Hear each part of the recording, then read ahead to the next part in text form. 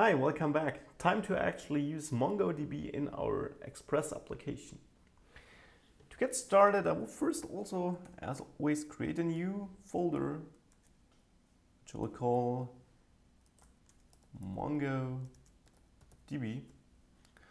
And I will copy the structure from section 7, lecture 7, get posts, because I don't need validation session management in this video here, so that's fine.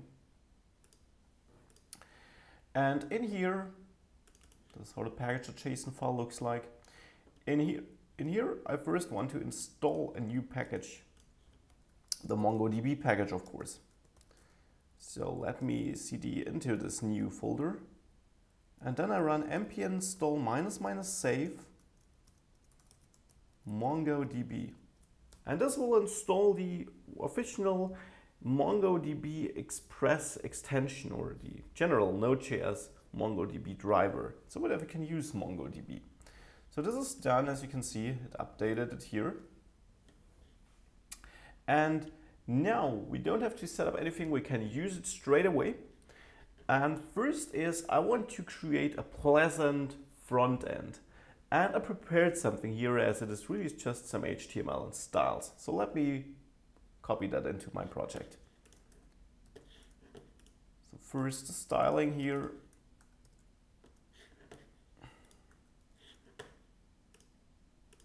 And then, don't need the test view by the way. And then here, some HTML. All this will do if I run this server here. Oh, and I have to stop the other server first. So let me run this server. If I reload, this is what I created, which will allow us to do the 4 CRUD operations: insert data, getting data, update, and deleting data. So this is just the layout of the view. And of course, you'll find the code in the GitHub repository as always. With that out of the way, let's jump right into our index.js file in the routes directory. Get rid of all the other routes here for the moment. And then I need to add 2 imports here at the top. The first is called Mongo, and this requires, of course, MongoDB. The next is called assert, requires assert, and this is a built-in package in Node.js, normally used for testing. It allows us to compare values and so on.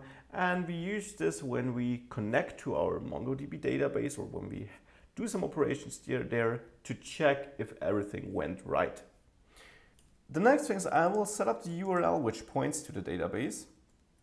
This will be a string. And now this is of course not optional and not arbitrarily. It is MongoDB // and then localhost, as it is running on our local machine here. We're doing all the development here on our local machine, as you probably noticed. And then it's by default port 27017. But you may check this here in the terminal where your server is running.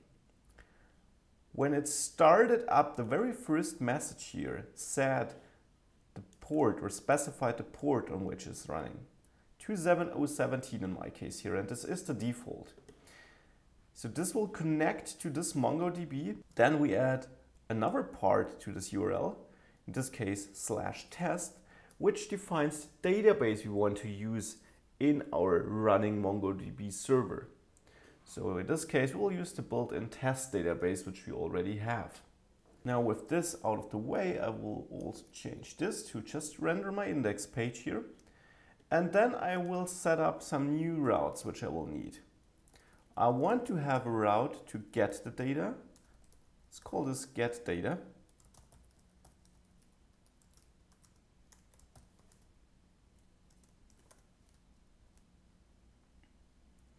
And I won't do anything there as of now. I will add this step by step. Then I will have a post route, insert. Oh, by the way, here I probably should add this. That's more correct this way. And this insert route, this post route, I'll copy this 2 times. Because I'll also have an update post route and a delete post route. Let's start with inserting items. In my insert route, from my view, from the form I have here for inserting items, I will get a title, content, and author. So in here, I will extract these parameters and create a new item which I want to insert. So this will be a JavaScript object, which of course will, as I just said, have a title. I'll find this in the body of my post request, and there it will have, well, property of title, because that's the name of the form field. Then I will have content, which is request body content, and then I will have my author, request body author, and I have a typo content. So this will be the item I want to insert. And after inserting, I want to redirect to, let's say, my root route, this index route here. Now this is the interesting part, actually inserting the item. So to actually insert something, I will call Mongo connect to the database. I specify the URL to connect to, and then I call back once the connection has been, well, established or possibly denied. So here I will have an error if we do have one, or the database if we were successful. I will then use assert to check if we do have an error, or to check if we don't have an error, to be precise. And if we don't have one, it's fine, we will continue.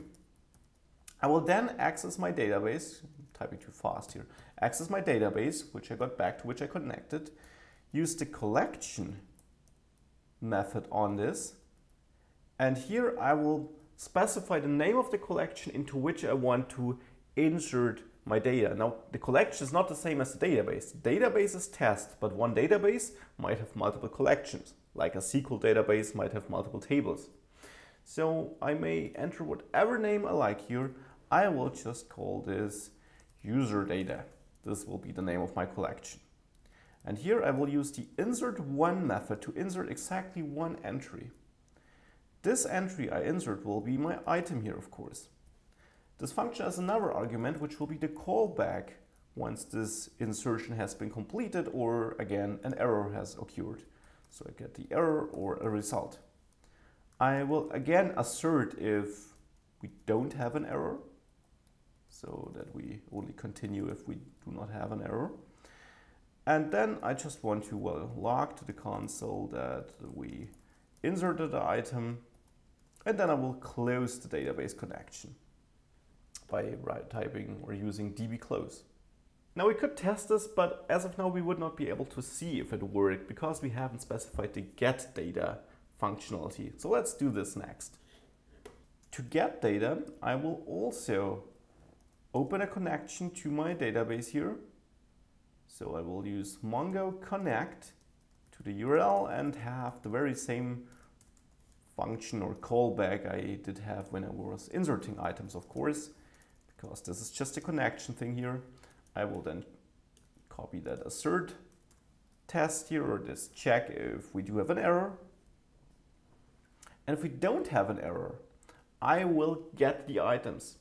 Now getting the items is a little bit different to inserting one, because here obviously we're just, well, pushing something into our database, but we don't have to store any result value.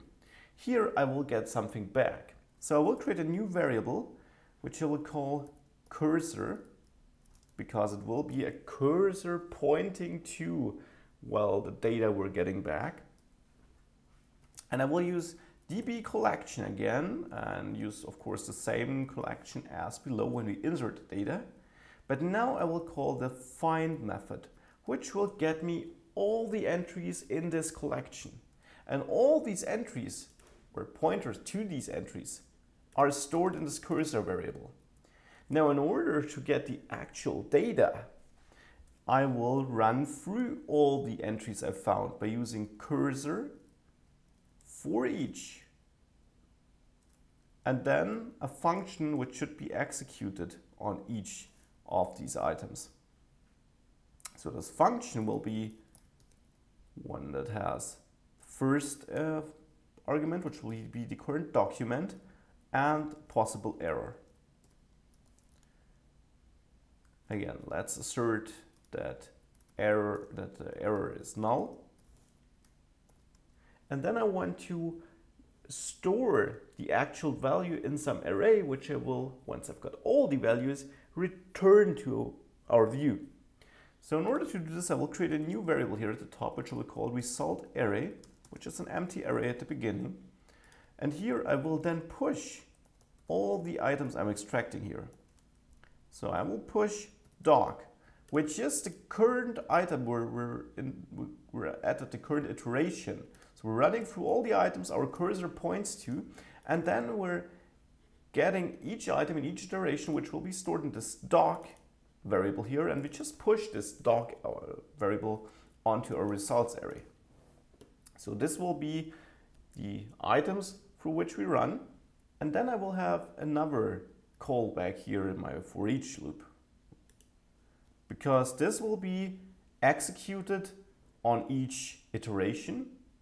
But after all these iterations, I will have a callback which is executed once I've looped through all the items I'm pointing to.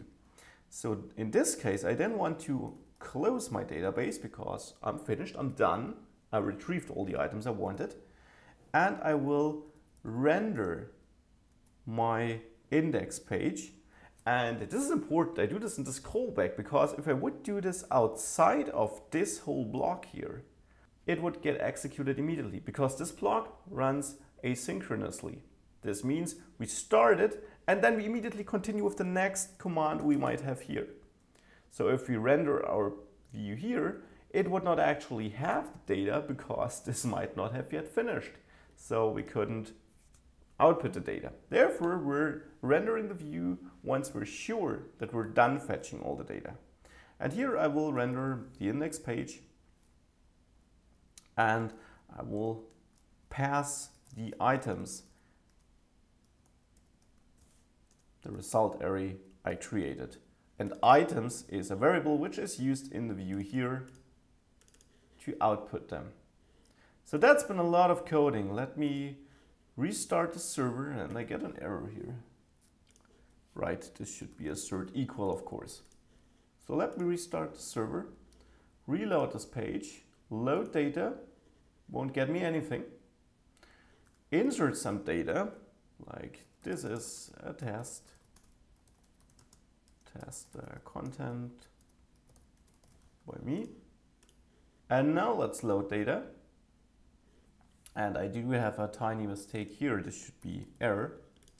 So now we start, and let's try this. This is a test content max, insert, load data, and I also got some other data. This is because behind the scenes I was looking for this error here, and I tested it, of course, and therefore I have other data here. But this is the data in our database, and this is how we insert data. Now, regarding updating and deleting, we'll have a look at this in the next video. See you there. Bye.